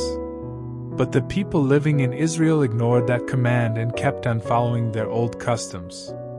They did worship the Lord, but they also worshipped their own idols. Their descendants did the same thing. Hezekiah son of Ahaz became king of Judah in the 3rd year of Hoshea rule in Israel. Hezekiah was years old when he became king, and he ruled years from Jerusalem. His mother Abi was the daughter of Zechariah. Hezekiah obeyed the Lord, just as his ancestor David had done. He destroyed the local shrines, then tore down the images of foreign gods and cut down the sacred pole for worshipping the goddess Asherah. He also smashed the bronze snake Moses had made. The people had named it Nehushtan and had been offering sacrifices to it. Hezekiah trusted the Lord God of Israel. No other king of Judah was like Hezekiah, either before or after him. He was completely faithful to the Lord and obeyed the laws the Lord had given to Moses for the people. The Lord helped Hezekiah, so he was successful in everything he did. He even rebelled against the king of Assyria, refusing to be his servant. Hezekiah defeated the Philistine towns as far away as Gaza, from the smallest towns to the large, walled cities. During the 4th year of Hezekiah's rule, which was the 7th year of Hoshea's rule in Israel, King Shalmaneser of Assyria led his troops to Samaria, the capital city of Israel. They attacked and captured it 3 years later, in the 6th year of Hezekiah's rule and the 9th year of Hoshea rule. The king of Assyria took the Israelites away as prisoners. He forced some of them to live in the town of Hala, others to live near the Habor River in the territory of Gozan, and still others to live in towns where the Median people lived. All of that happened because the people of Israel had not obeyed the Lord their God. They rejected the solemn agreement he had made with them, and they ignored everything that the Lord's servant Moses had told them. In the 14th year of Hezekiah's rule in Judah, King Sennacherib of Assyria invaded the country and captured every walled city, except Jerusalem. Hezekiah sent this message to Sennacherib, who was in the town of Lachish. "I know I am guilty of rebellion, but I will pay you whatever you want if you stop your attack." Sennacherib told Hezekiah to pay 10 tons of silver and 1 ton of gold. So Hezekiah collected all the silver from the Lord's temple and the royal treasury. He even stripped the gold that he had used to cover the doors and doorposts in the temple. He gave it all to Sennacherib. The king of Assyria ordered his 3 highest military officers to leave Lachish and take a large army to Jerusalem. When they arrived, the officers stood on the road near the cloth makers' shops along the canal from the upper pool. They called out to Hezekiah, and 3 of his highest officials came out to meet them. One of them was Hilkiah's son Eliakim, who was the prime minister. The other 2 were Shebna, assistant to the prime minister, and Joah son of Asaph, keeper of the government records. One of the Assyrian commanders told them, "I have a message for Hezekiah from the great king of Assyria. Ask Hezekiah why he feels so sure of himself. Does he think he can plan and win a war with nothing but words? Who is going to help him, now that he has turned against the king of Assyria? Is he depending on Egypt and its king? That's the same as leaning on a broken stick, and it will go right through his hand. Is Hezekiah now depending on the Lord your God? Didn't Hezekiah tear down all except one of the Lord's altars and places of worship?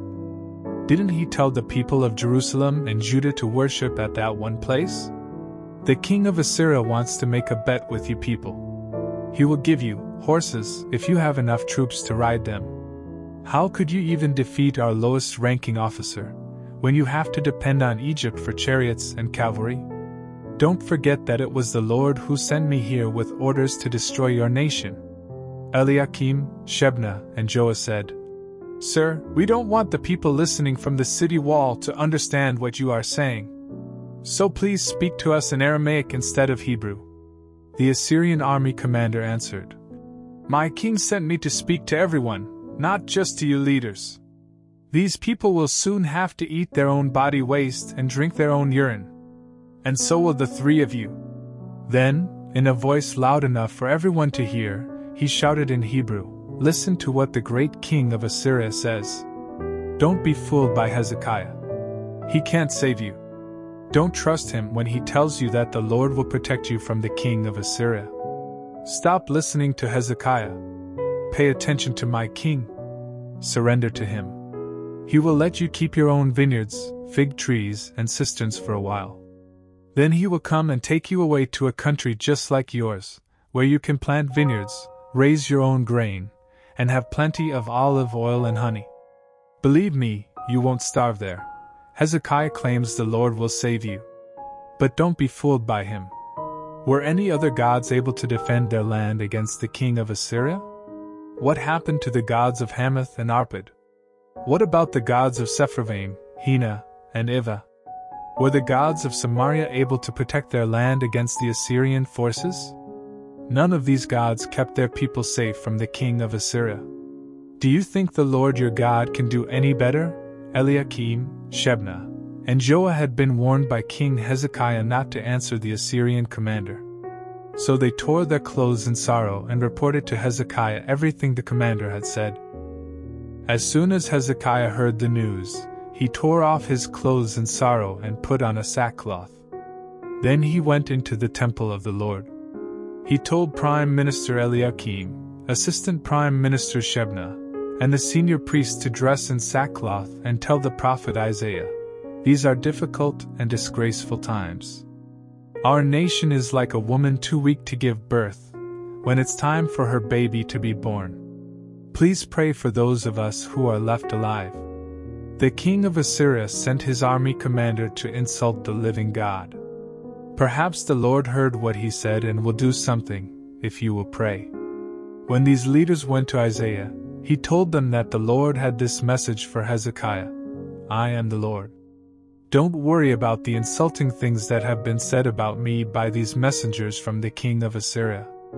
I will upset him with rumors about what's happening in his own country. He will go back, and there I will make him die a violent death. Meanwhile, the commander of the Assyrian forces heard that his king had left the town of Lachish and was now attacking Libnah. So he went there.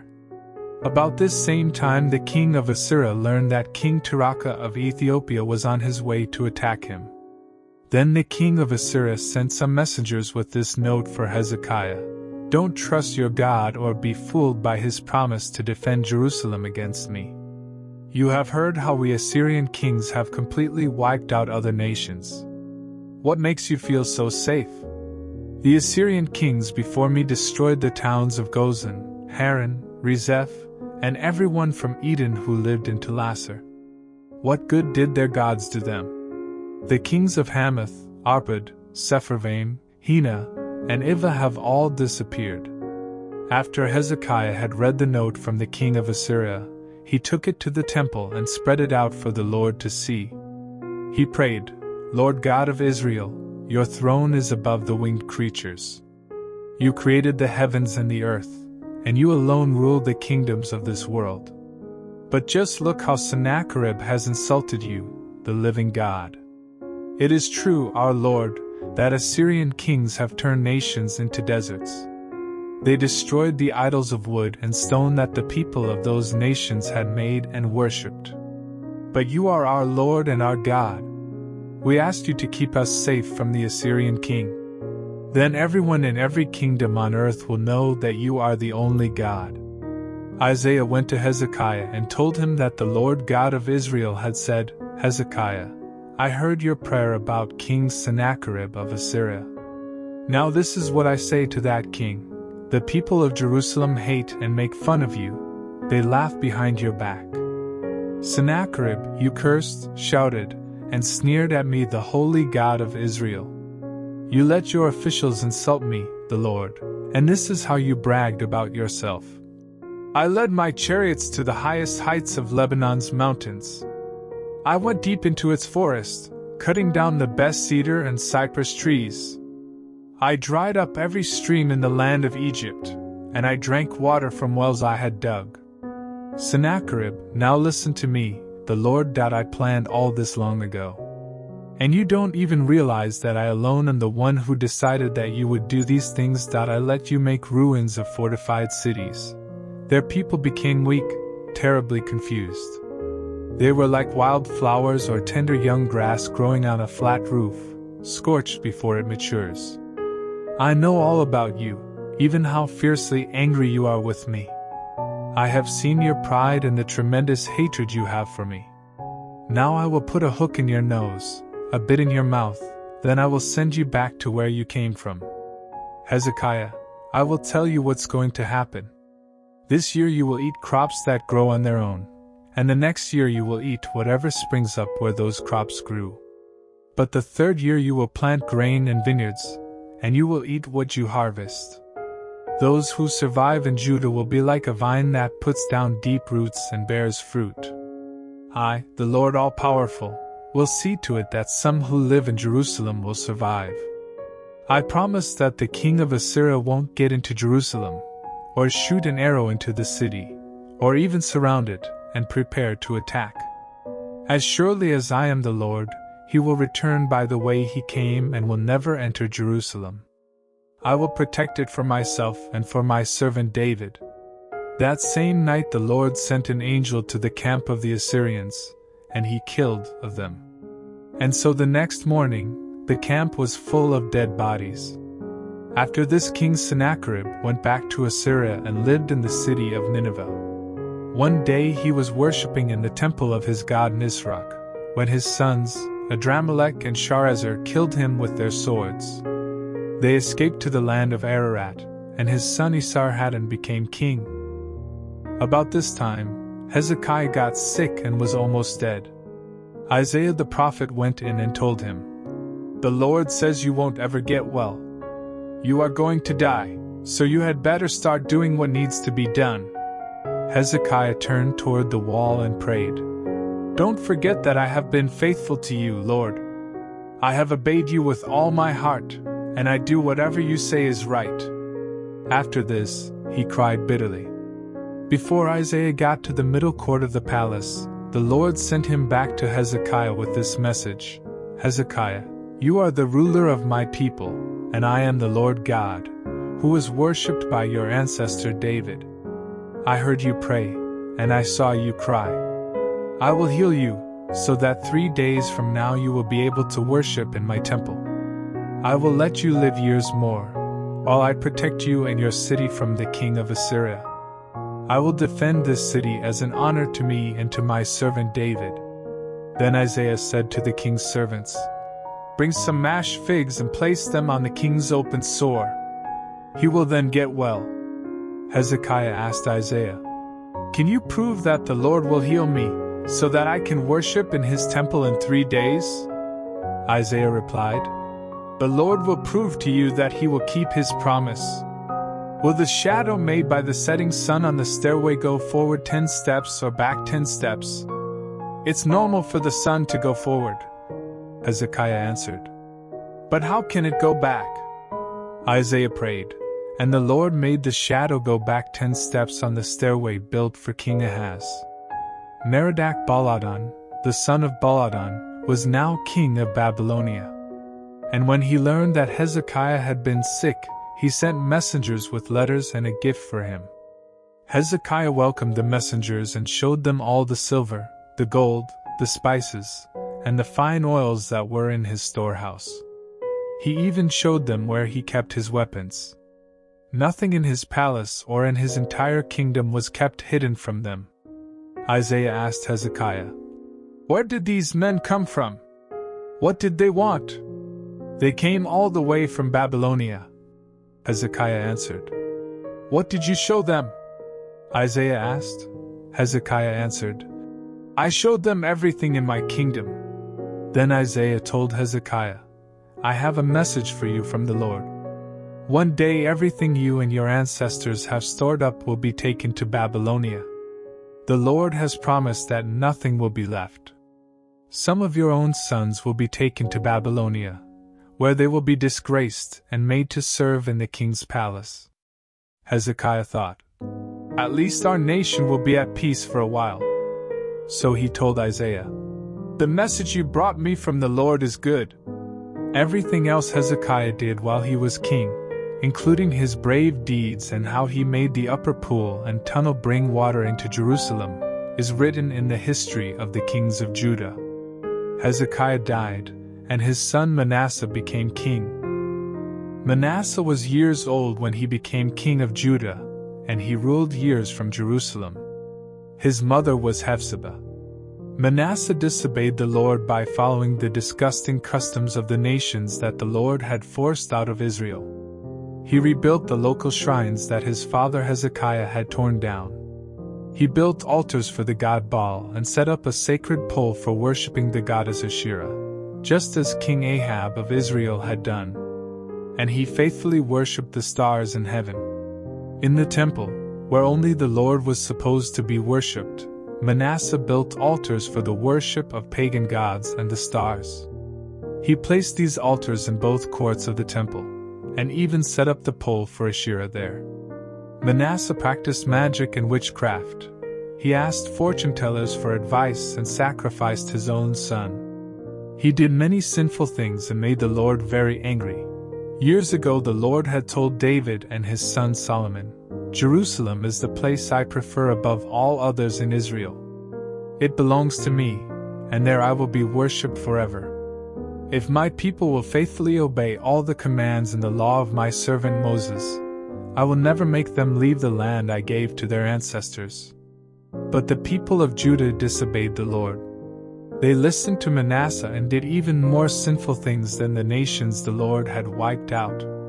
One day the Lord said to some of his prophets, "King Manasseh has done more disgusting things than the Amorites, and he has led my people to sin by forcing them to worship his idols.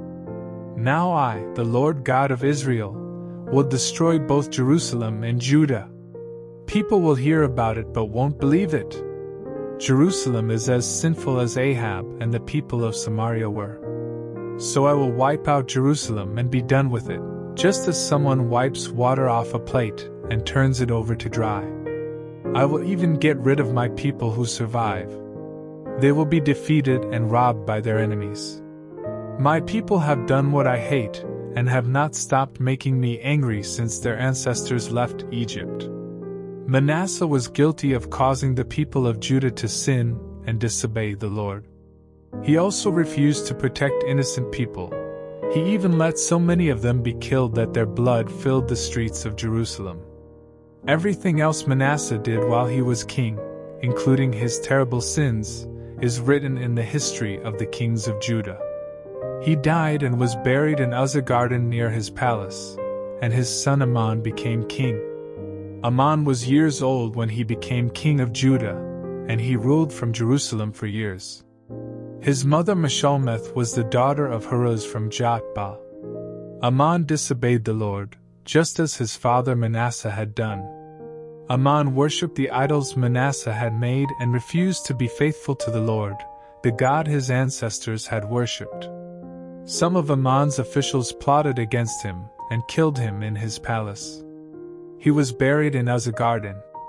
Soon after that, the people of Judah killed the murderers of Amon. Then they made his son Josiah king.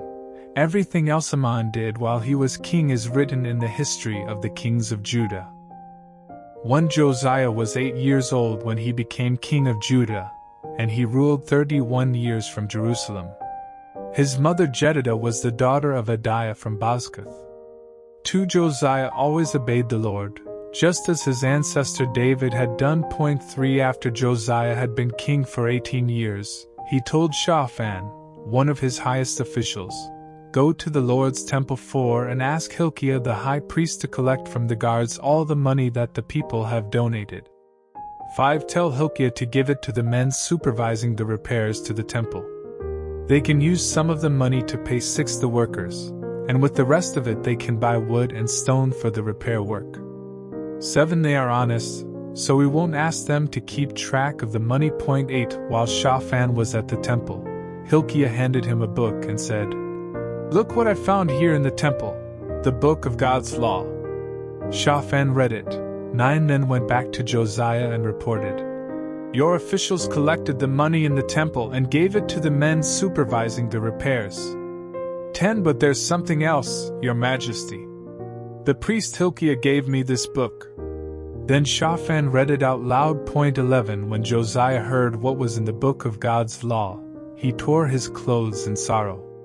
12 At once he called together Hilkiah, Shaphan, Ahikam son of Shaphan, Achbor son of Micaiah, and his own servant Asaiah. He said. 13 The Lord must be furious with me and everyone else in Judah, because our ancestors did not obey the laws written in this book. Go find out what the Lord wants us to do. 14 The 5 men left at once and went to talk with Huldah the prophet.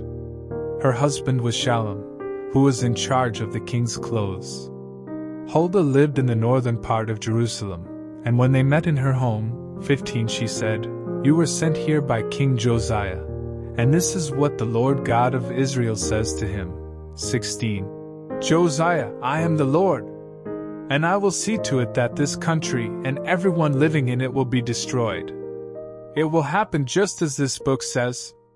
17 The people of Judah have rejected me. They have offered sacrifices to foreign gods and have worshipped their own idols. I cannot stand it any longer. I am furious. 18 Josiah, listen to what I am going to do. 19 I noticed how sad you were when you read that this country and its people would be completely wiped out. You even tore your clothes in sorrow, and I heard you cry. 20 So I will let you die in peace, before I destroy this place. The men left and took Huldah's answer back to Josiah. King Josiah called together the older leaders of Judah and Jerusalem. Then he went to the Lord's temple, together with the people of Judah and Jerusalem, the priests, and the prophets. Finally, when everybody was there, he read aloud the book of God's law that had been found in the temple. After Josiah had finished reading, he stood by one of the columns. He asked the people to promise in the Lord's name to faithfully obey the Lord and to follow his commands. The people agreed to do everything written in the book. Josiah told Hilkiah the priest, the assistant priests, and the guards at the temple door to go into the temple and bring out the things used to worship Baal, Asherah, and the stars. Josiah had these things burned in Kidron Valley just outside Jerusalem, and he had the ashes carried away to the town of Bethel. Josiah also got rid of the pagan priests at the local shrines in Judah and around Jerusalem. These were the men that the kings of Judah had appointed to offer sacrifices to Baal and to the sun, moon, and stars. Josiah had the sacred pole for Asherah brought out of the temple and taken to Kidron Valley, where it was burned. He then had its ashes ground into dust and scattered over the public cemetery there. He had the buildings torn down where the male prostitutes lived next to the temple, and where the women wove sacred robes for the idol of Asherah. In almost every town in Judah, priests had been offering sacrifices to the Lord at local shrines. Josiah brought these priests to Jerusalem and had their shrines made unfit for worship, every shrine from Geba just north of Jerusalem to Beersheba in the south. He even tore down the shrine at Beersheba that was just to the left of Joshua Gate, which was named after the highest official of the city. Those local priests could not serve at the Lord's altar in Jerusalem, but they were allowed to eat sacred bread, just like the priests from Jerusalem. Josiah sent some men to Hinnom Valley just outside Jerusalem with orders to make the altar there unfit for worship. That way, people could no longer use it for sacrificing their children to the god Molech.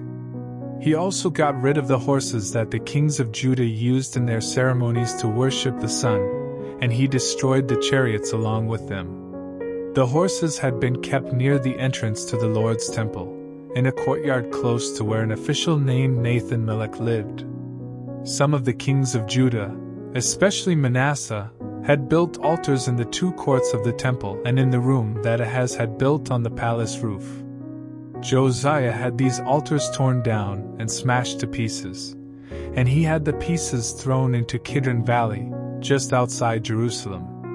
After that, he closed down the shrines that Solomon had built east of Jerusalem and south of Spoil Hill to honor Astarte, the disgusting goddess of Sidon, Chemosh, the disgusting god of Moab, and Milcom, the disgusting god of Ammon.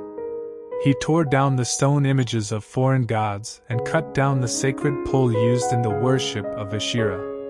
Then he had the whole area covered with human bones. But Josiah was not finished yet. At Bethel he destroyed the shrine and the altar that Jeroboam son of Nebat had built, and that had caused the Israelites to sin. Josiah had the shrine and the Asherah pole burned and ground into dust. As he looked around, he saw graves on the hillside. He had the bones in them dug up and burned on the altar, so that it could no longer be used. This happened just as God's prophet had said when Jeroboam was standing at the altar, celebrating a festival. Then Josiah saw the grave of the prophet who had said this would happen, and he asked, "Whose grave is that?" Some people who lived nearby answered, "It belongs to the prophet from Judah who told what would happen to this altar." Josiah replied, "Then leave it alone. Don't dig up his bones." So they did not disturb his bones or the bones of the old prophet from Israel who had also been buried there. Some of the Israelite kings had made the Lord angry by building pagan shrines all over Israel. So Josiah sent troops to destroy these shrines just as he had done to the one in Bethel. He killed the priests who served at them and burned their bones on the altars. After all that, Josiah went back to Jerusalem. Josiah told the people of Judah, "Celebrate Passover in honor of the Lord your God, just as it says in the book of God's law." This festival had not been celebrated in this way since the time that tribal leaders ruled Israel, or the kings ruled Israel and Judah. But in Josiah's 18th year as king of Judah, everyone came to Jerusalem to celebrate Passover. Josiah got rid of every disgusting person and thing in Judah and Jerusalem, including magicians, fortune-tellers, and idols. He did his best to obey every law written in the book that the priest Hilkiah found in the Lord's temple. No other king before or after Josiah tried as hard as he did to obey the law of Moses. But the Lord was still furious with the people of Judah because Manasseh had done so many things to make him angry. The Lord said, "I will desert the people of Judah, just as I deserted the people of Israel. I will reject Jerusalem, even though I chose it to be mine. And I will abandon this temple built to honor me." Everything else Josiah did while he was king is written in the history of the kings of Judah. During Josiah's rule, King Necho of Egypt led his army north to the Euphrates River to help the king of Assyria. Josiah led his troops north to fight Necho, but when they met in battle at Megiddo, Josiah was killed. A few of Josiah's servants put his body in a chariot and took it back to Jerusalem, where they buried it in his own tomb. Then the people of Judah found his son Jehoahaz and poured olive oil on his head to show that he was their new king. Jehoahaz was years old when he became king of Judah, and he ruled from Jerusalem only months. His mother Hamutal was the daughter of Jeremiah from Libnah. Jehoahaz disobeyed the Lord, just as some of his ancestors had done. King Necho of Egypt had Jehoahaz arrested and put in prison at Riblah near Hamath. Then he forced the people of Judah to pay him tons of silver and kilograms of gold as taxes. Necho appointed Josiah's son Eliakim king of Judah, and changed his name to Jehoiakim. He took Jehoahaz as a prisoner to Egypt, where he died. Jehoiakim forced the people of Judah to pay higher taxes, so he could give Necho the silver and gold he demanded. Jehoiakim was years old when he was appointed king, and he ruled years from Jerusalem. His mother Zebidah was the daughter of Pedaiah from Ramah. Jehoiakim disobeyed the Lord by following the example of his ancestors. During Jehoiakim's rule, King Nebuchadnezzar of Babylonia invaded and took control of Judah. Jehoiakim obeyed Nebuchadnezzar for 3 years, but then he rebelled. At that time, the Lord started sending troops to rob and destroy towns in Judah. Some of these troops were from Babylonia, and others were from Syria, Moab, and Ammon. The Lord had sent his servants the prophets to warn Judah about this, and now he was making it happen. The country of Judah was going to be wiped out, because Manasseh had sinned and caused many innocent people to die. The Lord would not forgive this. Everything else Jehoiakim did while he was king is written in the history of the kings of Judah. Jehoiakim died, and his son Jehoiakim became king. King Nebuchadnezzar defeated King Necho of Egypt and took control of his land from the Egyptian gorge all the way north to the Euphrates River. So Necho never invaded Judah again. Jehoiakim was years old when he became king of Judah, and he ruled only months from Jerusalem. His mother Nehushta was the daughter of Elnathan from Jerusalem. Jehoiakim disobeyed the Lord, just as his father Jehoiakim had done. King Nebuchadnezzar of Babylonia sent troops to attack Jerusalem soon after Jehoiakim became king. During the attack, Nebuchadnezzar himself arrived at the city. Jehoiakim immediately surrendered, together with his mother and his servants, as well as his army officers and officials. Then Nebuchadnezzar had Jehoiakim arrested.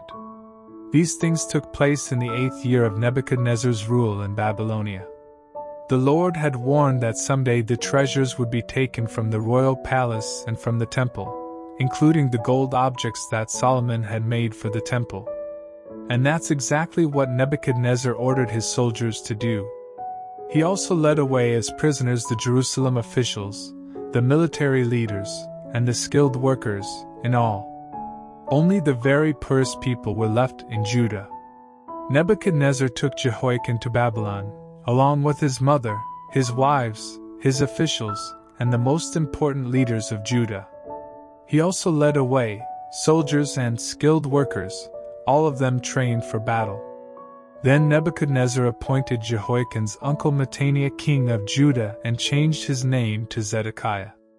Zedekiah was years old when he was appointed king of Judah, and he ruled from Jerusalem for years. His mother Hamutal was the daughter of Jeremiah from Libnah. Zedekiah disobeyed the Lord, just as Jehoiakim had done. It was Zedekiah who finally rebelled against Nebuchadnezzar. The people of Judah and Jerusalem had made the Lord so angry that he turned his back on them. That's why these horrible things were happening. In Zedekiah's 9th year as king, on the 10th day of the 10th month, King Nebuchadnezzar of Babylonia led his entire army to attack Jerusalem. The troops set up camp outside the city and built ramps up to the city walls. After a year and a half, all the food in Jerusalem was gone. Then on the 9th day of the 4th month, the Babylonian troops broke through the city wall. That same night, Zedekiah and his soldiers tried to escape through the gate near the royal garden, even though they knew the enemy had the city surrounded. They headed toward the desert, but the Babylonian troops caught up with them near Jericho. They arrested Zedekiah, but his soldiers scattered in every direction. Zedekiah was taken to Riblah, where Nebuchadnezzar put him on trial and found him guilty. Zedekiah's sons were killed right in front of him. His eyes were then poked out, and he was put in chains and dragged off to Babylon. About a month later, in Nebuchadnezzar's 19th year as king, Nebuzaradan, who was his official in charge of the guards, arrived in Jerusalem.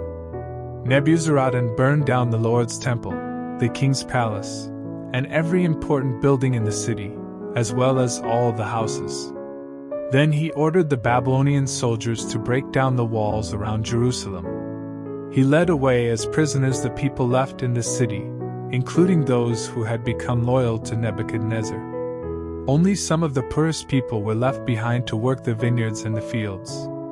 The Babylonian soldiers took the 2 bronze columns that stood in front of the temple, the 10 movable bronze stands, and the large bronze bowl called the sea. They broke them into pieces so they could take the bronze to Babylonia.